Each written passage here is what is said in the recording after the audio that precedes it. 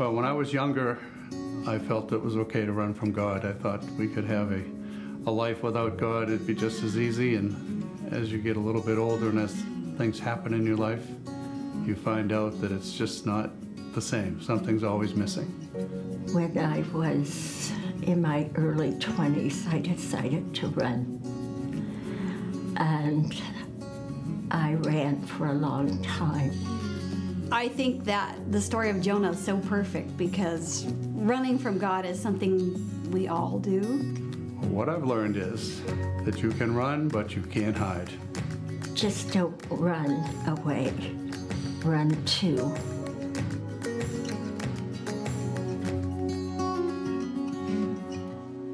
Well, good morning. How are we doing 8:30?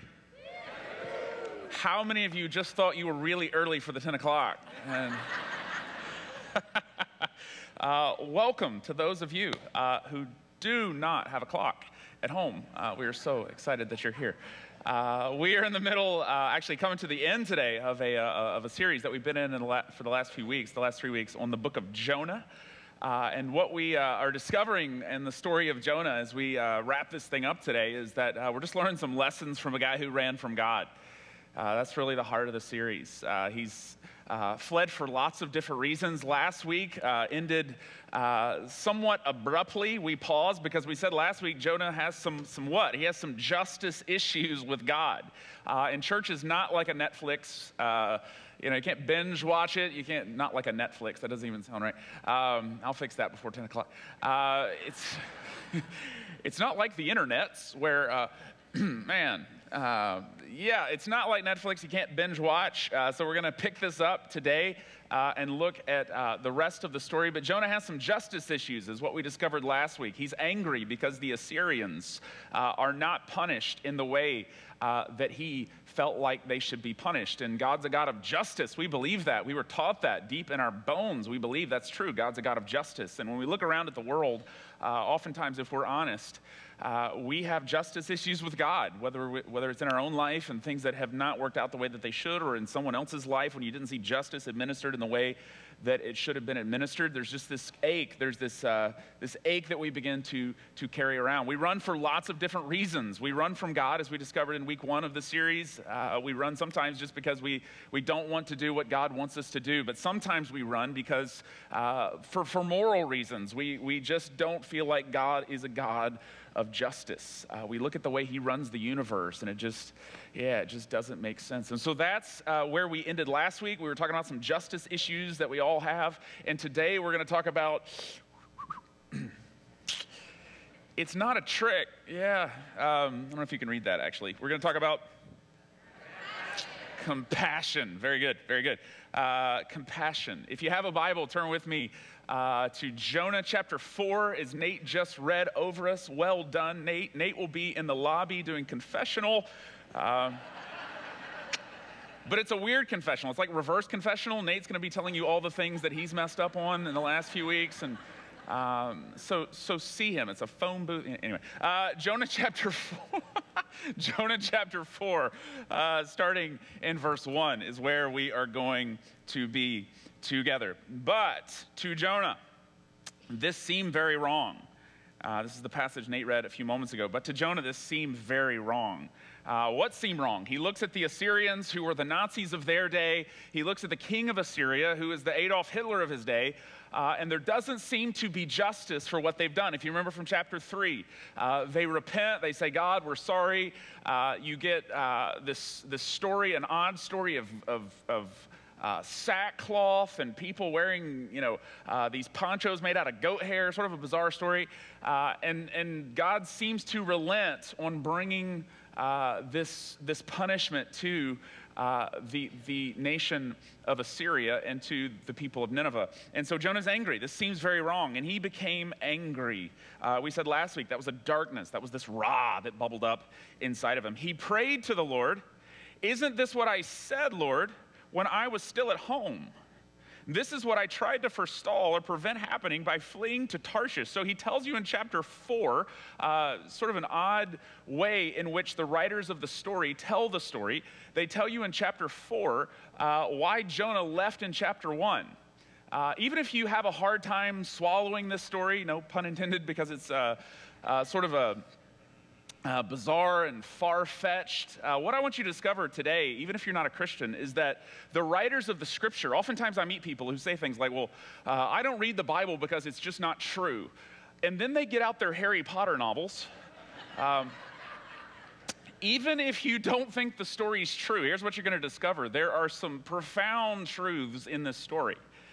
And just read it. Even if you've never read the Bible, or you don't like the Bible, or you don't think the story's true, just from the brilliance of the writer's perspective, man, the story, they're crafty and creative in how they tell stories. This is part of their literary technique here. He's telling you at the end of the story why the beginning of the story actually happened. That's why I tried to forestall by fleeing to Tarshish, which is the very beginning of the story. I knew that you are a gracious and compassionate God, slow to anger and abounding in love. This might sound somewhat familiar. A God who relents from sending calamity. I knew that you are a gracious and compassionate God, slow to anger and abounding in love, a God who relents from sending calamity. Now, Lord, take away my life, for it is better for me to die than to live. Now, something's happening here in chapter 4, where he says that I knew that you were a God of compassion, slow to anger and abounding in love. To understand the heart of what's happening here, he's reciting something that's deep in Jewish tradition. It goes all the way back to the book of Exodus.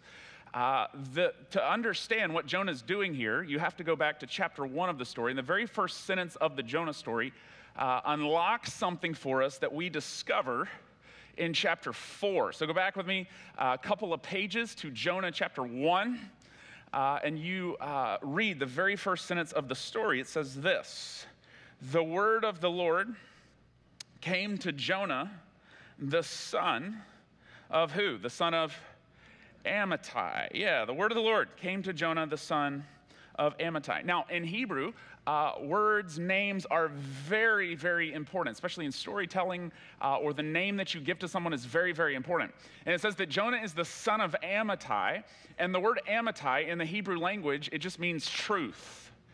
Amittai, the root of that word is emet, which means truth. And so when you would read this, the first thing you would notice when you pick up the Jonah story 2,700 years ago is this Jonah guy. He is the son of what? He's the son of truth. Yeah, so he's telling you something about what Jonah craves. He craves living in a world that makes sense. He craves living in a world when God says he's going to do something, he's actually going to do it. Jonah craves a world of coherence, a world of truth. He craves that he's the son of truth, is literally what his name means. So as you were reading the story, the whole time you would keep in mind, this Jonah guy, yeah, he's passionate about the truth. He is literally the son of truth. Now, he's doing something crafty and creative here in Jonah chapter 4, starting in verse 2, where he says, I knew that you're a gracious and compassionate God, slow to anger and abounding in love, a God who relents from sending calamity. Now, this is a prayer that had been recited for generations in the Jewish tradition, still recited to this very day. It comes from Exodus chapter 34, verse 6 and 7. We'll read it in just a few moments. But this prayer, Moses is given this prayer by God. And it's right after the whole golden calf, if you remember that particular story, way back in the Old Testament. The people of God have built a golden calf, and God is angry about this because the 10 Commandments, you're to have no other gods before me, and they worship this golden calf. And so God decides not to destroy the people, and instead he gives them, in these 2 verses, Exodus 34, 6 and 7, 13 attributes of his character. And so this would be recited on the daily if you were a good, God-fearing Hebrew boy like Jonah. And so this is a famous prayer that you would recite, and it comes from Exodus 34. Let's read this together. It says this, verse 6. Then the Lord passed by in front of him. This is Exodus. You don't have to turn there. We'll just read this really quickly. Then the Lord passed by in front of him and proclaimed, the Lord God, compassionate and gracious, 13 attributes of God in this, slow to anger. Does this sound familiar? And abounding in loving kindness, and what's the word? And truth. Who keeps loving kindness for thousands, who forgives iniquity, transgressions, and sin, and he will by no means leave the guilty unpunished. 13 attributes of God's character in this. Now, Jonah, if you go back to Jonah 4, he's reciting this. He says, I knew that you're gracious and a compassionate God, slow to anger and abounding in love, a God who relents from sending calamity. Is that part of this prayer? No. What does Jonah do? He gets 4 attributes into the character of God, and he gets to the 5th one, the word truth, and he doesn't say it, does he? He stops, and he says, God, you're compassionate, you're slow to anger, you're filled with mercy. I'll give you that, but don't tell me that you're a God of truth. You are not a God of truth. I'm the Son of truth. So he truncates it. He doesn't repeat the rest of it. Instead, he inserts this idea, God, you're a God who, man, when it came to the Assyrians, you chickened out. You backed down. You could not handle the consequences of actually following through. God, you backed down. You are not a God of truth. Now, what is truth? Truth, hang with me through this for a few moments. Truth, it's just an abstract idea. You can't touch the truth. You can't smell the truth. You can't see the truth. It's just this abstract idea. We believe that it's real, but you cannot touch it, taste it. Justice is truth lived out in the real world, isn't it? This is the manifestation of truth. This is a visible representation of truth. Let me give you an example. If a judge sentences somebody to jail for murder, it's because there's this truth that murder is wrong. The judge is just implementing justice, just holding that belief that murder is wrong, holding that belief up. Yes, murder is wrong. But without the justice, the belief, the truth that murder is wrong, it's just this abstract sort of floaty idea. It doesn't mean anything. Justice and truth are deeply connected. Justice is how truth is lived out in the material world. In mathematical or in scientific terms, if you are in either of those fields, you understand this far better than I do. But what do you look for? You look for truth. And truth, it comes down to cause-effect relationships. In physics, for example, every action has a what? Has a reaction. Yeah, you look for the reaction. You look for the opposite. You look for the next thing. So if you're looking at a reaction, what are you trying to figure out happened? Well, what was the action? That's the truth. This sort of cause-effect relationship. That's how the truth works. In justice, the same is true. This has happened, therefore this must happen. In the case of Jonah, the Assyrians have done something wrong. That was their action. They did something terrible, and God has no reaction. There is no response to this. And so Jonah is angry. You're not a God of justice. You're not a God of truth, is essentially the proclamation that our boy Jonah is making against God. He's angry. Now the question is, this is Jonah. He's a bit of a tough cookie, isn't he? If you're God, what do you do? What you don't see from God in the scriptures is somebody getting upset and ranting against God, and God, on his heels going, I guess you're right, Jonah. If you're God, what would you? I would give like a sermon back to Jonah. Like, you want the truth? You can't handle the truth. I would load the bazooka back at Jonah. But God's not going to do that. He instead is going to teach Jonah a lesson through this rather bizarre experience. If you keep going in the story, Jonah chapter 4, starting in verse 4. So Jonah, again and again, what you see throughout the story, I would rather die than live in a world that doesn't make sense. I would rather die than live in a world that doesn't make sense. No justice. I am not a happy camper, Yahweh, is essentially what he declares. Verse 4, but the Lord replied, is it right for you to be angry, young Jonah? I added, the young Jonah. Verse 5, Jonah had gone out and sat down at a place east of the city. So he's still in Nineveh. If you remember from last week, he's marching through the city, proclaiming 40 days, and you're going down. There he made himself a shelter, sat in its shade, and waited to see what would happen to the city. So he has shade. He already has shade that becomes important in just a moment. Then the Lord God provided a leafy plant, which is a gourd of some kind. It's a perfect story for Halloween season. And made it grow up over Jonah to give shade, which he already has, so he doesn't need this. God just gives it to him as a gift for his head to ease his discomfort. And Jonah, I love this guy, was very happy about the plant. Now he's all smiles. But at dawn, the next day, God provided a worm, just divine torment for poor Jonah, which chewed the plant so that it withered. When the sun rose, God provided a scorching east wind, and the sun blazed on Jonah's head so that he grew faint. Man, this guy's dramatic. He wanted to die. And how many of you in the face of the Santa Ana winds are like, I'd rather die than deal with it? Just, man, does this guy need God? And like, oh man, just so many layers of problems. He needs a therapist too. He wanted to die, and he said, it would be better for me to die than to live. But God said to Jonah, is it right for you to be angry about the plant? It is, God. And I'm so angry, I wish I were dead, is his response. Man, a bit of a passion for botany, our fellow Jonah. So in chapter 3, chapter 4, you didn't punish the Assyrians. I would rather die than live without justice in the world. If the world doesn't make sense, I don't want to be in it. Chapter 4, the plant dies. I would rather die than live without that leafy plant. Man, touchy, Jonah. Now, what exactly is happening here?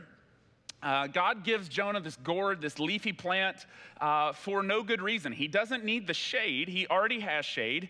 It's what? It's just a gift.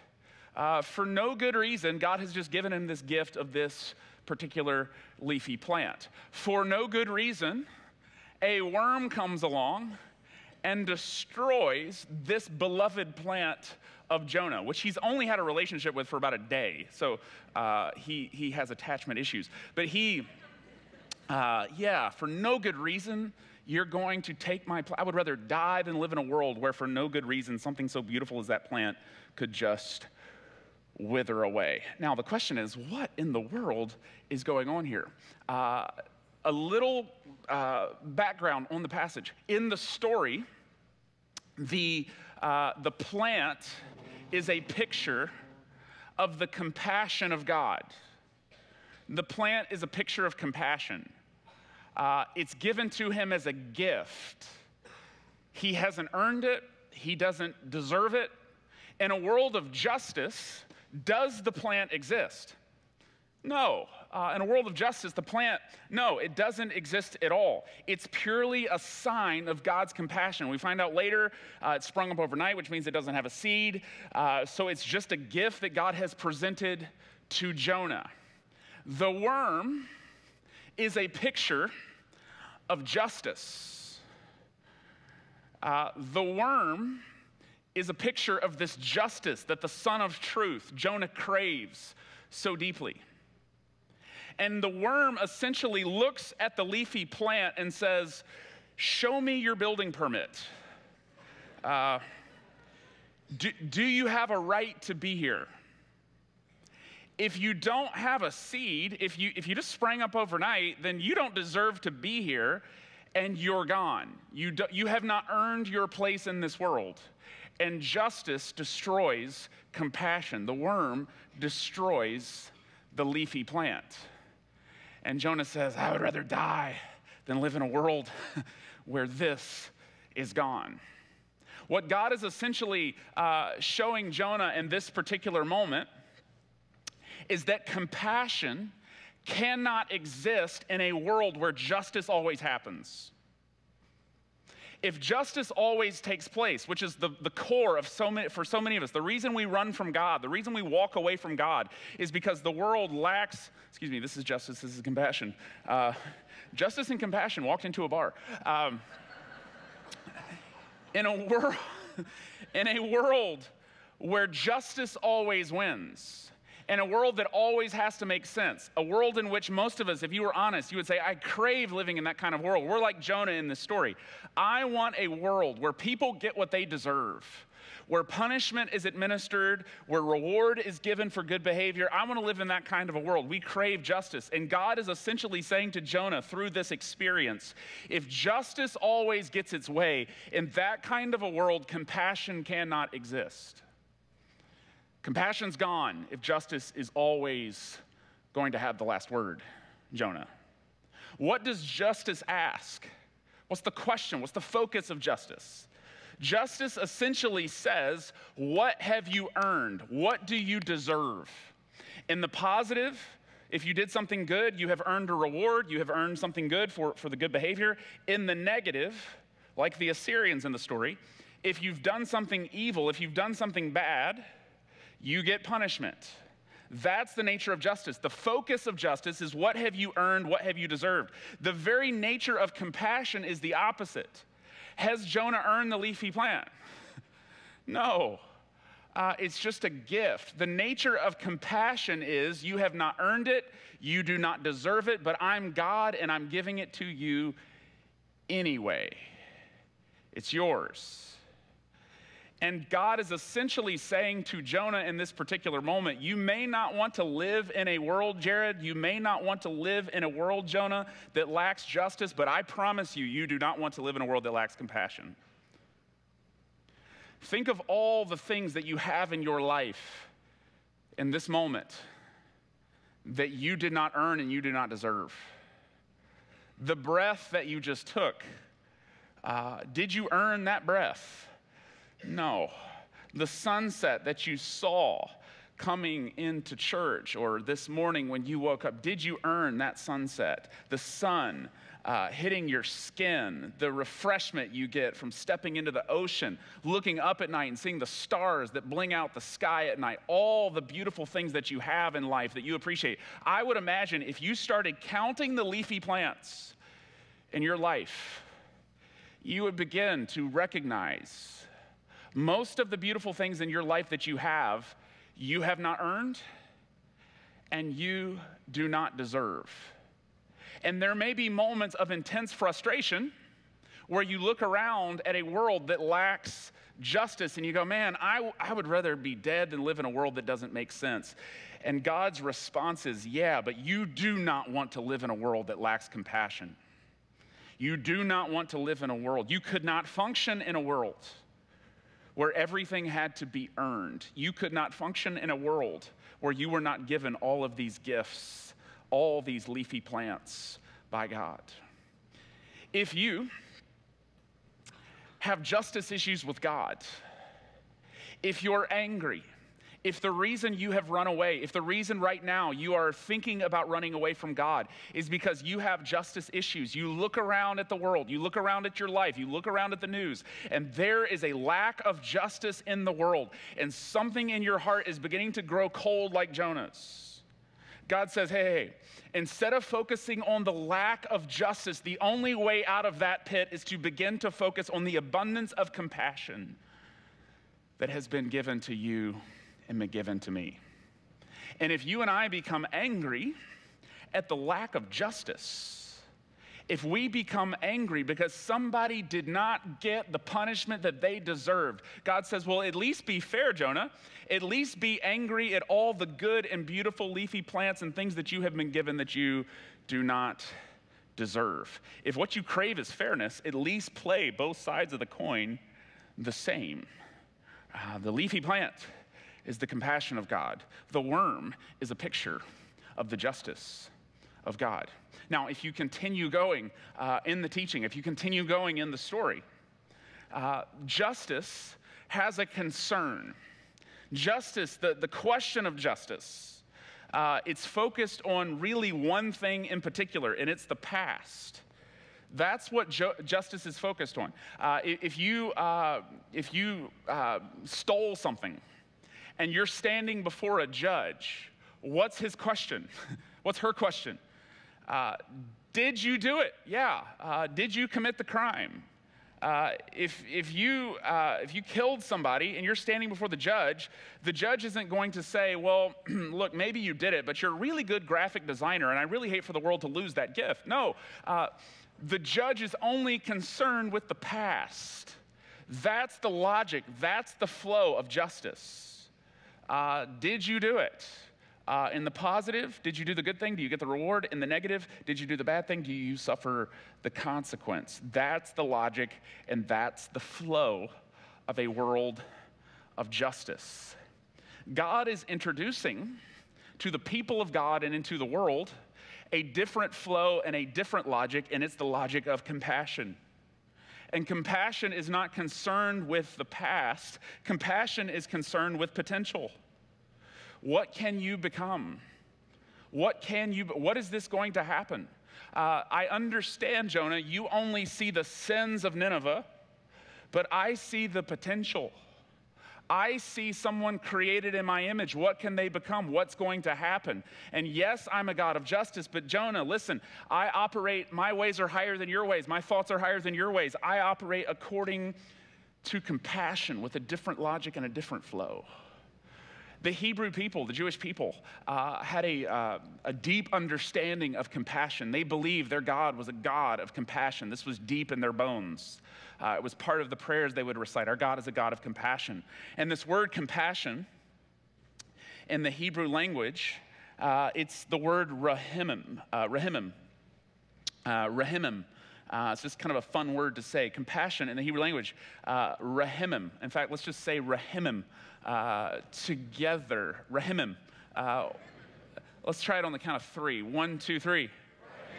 Rahimim. Rahimim. It's the word compassion. The word compassion, the word rahimim, it gets kind of lost in the transliteration of it, but it comes from this Hebrew word, which is rahim, which means womb. And so when you would talk about the compassion of God, the root of the word was rahim, and it meant womb. And so to discuss the compassion of God, you would describe God as compassionate, yes, but what you really were saying was God is what? He's womb-like. God's like a womb. God, yeah, he's like a judge, sure, but he's also like a mom. Both of these are true at the same time of God's character. Our God is womb-like. And what does a womb do? A womb, it nurtures, it fosters life, and it's concerned with potential. When a baby is born, because obviously none of us remember the womb experience, but when a baby is born, what kind of questions do you ask of a baby? What kind of nurturing, mother-like, womb-like questions do you ask? You don't ask questions of justice, do you? You don't say to a newborn baby, what have you done to deserve life? Have you earned your place in this world? No. When a baby is born, you ask questions of potential. What can you become? Even in biological terms, what does the womb do? The womb evaluates every fertilized egg, and if it's not, I don't know a whole lot about this, it'll reject the zygote. Is that the right? I've never used the word zygote in public. This is interesting. But in biological terms, what does the egg, or what does the womb do? It evaluates potential. It evaluates potential. And what is God saying to Jonah in this particular moment? Yes, I am a God of justice, but I'm also a God of compassion. Yes, I'm like a judge who sees the wrong, but I'm also like a mom who sees the potential. Some of us in this room, as moms, you understand this, that your son or daughter can be in his 800th trimester, and you still see your son or daughter this way, don't you? You can be called into a parent-teacher conference, and the counselor and the principal and the teacher can be there, and everybody can be saying, your son has a problem. Everyone else is evaluating your son or daughter through this lens. Look at what they've done. They have a problem. They are a problem. They're always going to be a problem. But as a mom, what are you constantly asking? Yeah, but what can he become? You never lose sight of this. And God says to Jonah, I'm like that. I never lose sight of what somebody can become. I am like a judge, but Jonah, come on, I'm God. I have a different logic and flow. I'm like a womb. I'm filled with compassion.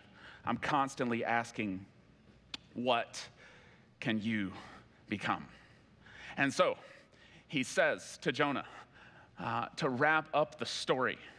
But the Lord said, you have been concerned about this plant, though you did not tend to it or you did not make it grow.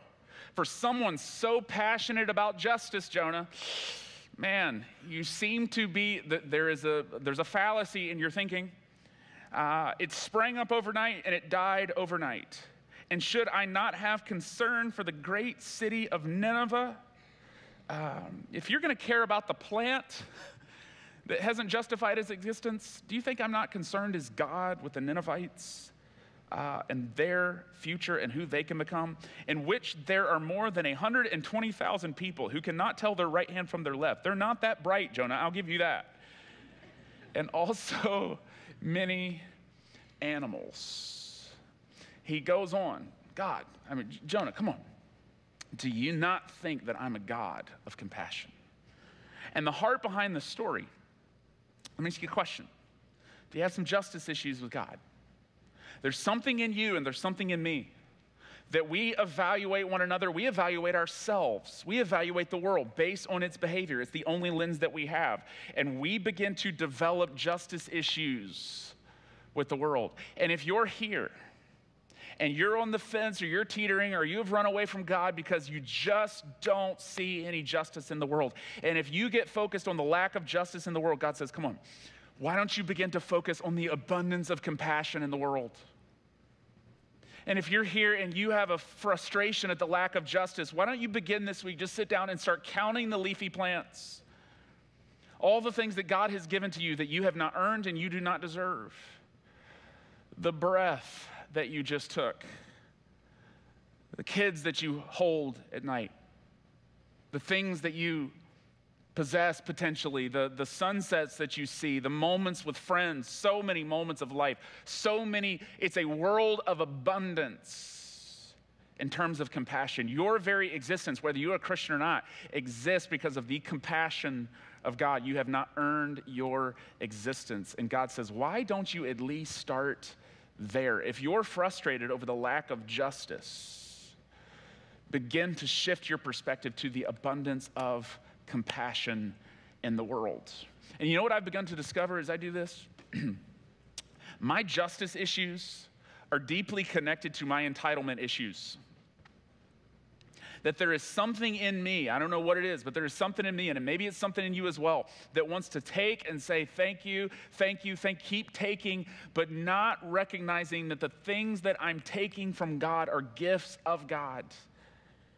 And when I begin to recognize I haven't done anything to deserve any of this, and I have felt entitled to things that are gifts from God, all of a sudden, when I start counting the leafy plants, when I start taking notice of the things that exist in my life that have no seeds, that I haven't watered and I haven't tended to, there's something in those moments where the justice issues in my head and heart begin to shrink back.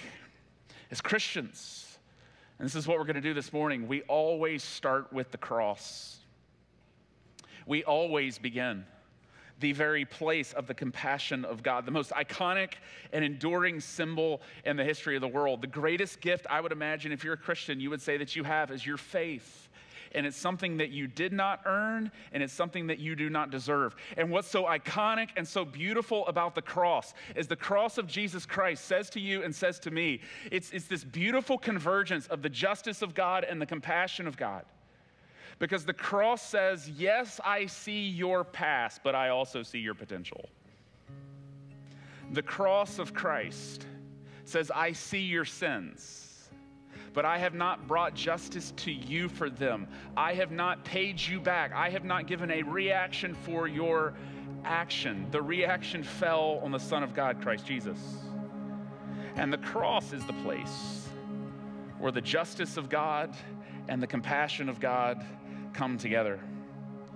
And the cross is the place where we realize we serve a God who sees our past, but he also sees our potential, doesn't he? And when the only thing you could see, when the only thing you do see today is your past, God is looking at you just like he looked at Nineveh and says, yeah, but what can you become?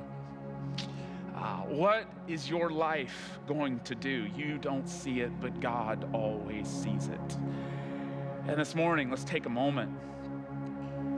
The starting place, the greatest leafy plant that God has given to you and to me is the cross of Christ. The compassion of God is going to have the last word. The final word spoken over you is not the things that you have done. The final word spoken over you is the compassion of God. Let's thank God for that this morning. Dear Heavenly Father, the cross gets the final word. The compassion of God gets the final word. And you have placed over all of creation, not a leafy plant, you have placed over all of creation a cross. Every single one of us in this room is held together by it. We're sustained by it. We're given a future because of it. And we have not earned it, and we do not deserve it. And for anyone who says that in their life they have justice issues today because they don't see a world of coherence, they don't see a world where people get the things they deserve. God, today your voice says you don't want to live in that kind of a world. We crave compassion, God, deep in our bones, whether we know it or not. And I thank you that the cross, not a leafy plant, is the enduring image of the world, something that can never wither or be taken away, is given to us. And have the last word over our lives, Jesus Christ. And all of God's children said, amen. Grace and peace.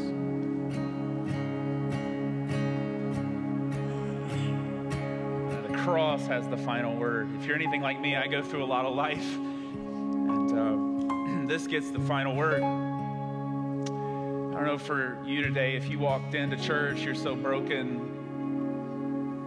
I heard you rattle in the parking lot as you were walking in. Your past does not have the final word. The cross of Christ blankets over your past, covers your past. The compassion of God, the cross of Christ, gets the final word over your life.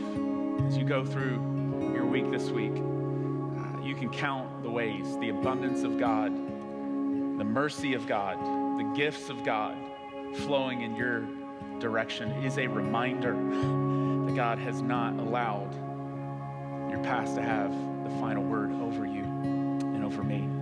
If you need prayer today, we invite you to come down front. We would love to pray with you, pray for you. If you walked in today and man, something that happened or something that is happening seems to be getting the final word, seems to have a boot on your neck today, we'd love to pray for you, pray for freedom for you in your life. If you're new with us, we'd love to say hello to you in the blue tent. We hope to see everybody in a couple of weeks at Serve Day. We'll be back here, same time, same place, 8:30 next week, and we'll be kicking off a brand new series. God bless you, my brothers and sisters. May you go in the grace of Jesus and the peace of Jesus. Have a great rest of your week.